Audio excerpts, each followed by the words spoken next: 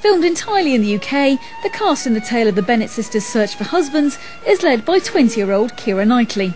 Everybody who reads the book, every woman who reads the book and likes it, you know, sees themselves as Elizabeth Bennet, and I think it means different things to every person who reads it. I thought you were in London. No. No, I'm not. Keira's leading lady status has come swiftly since Bend It Like Beckham 3 years ago. Her beauty and her bankability aren't in doubt.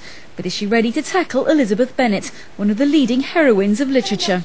I mean, I knew that I wanted to definitely cast people of the right ages.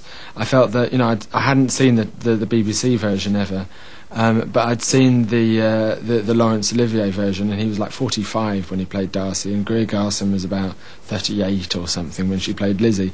And so you had these people, these kind of fully grown adults, prancing around pretending to be virgins, and I didn't believe a word of it. Are the public ready to embrace Keira and her Mr. Darcy, Matthew McFadden?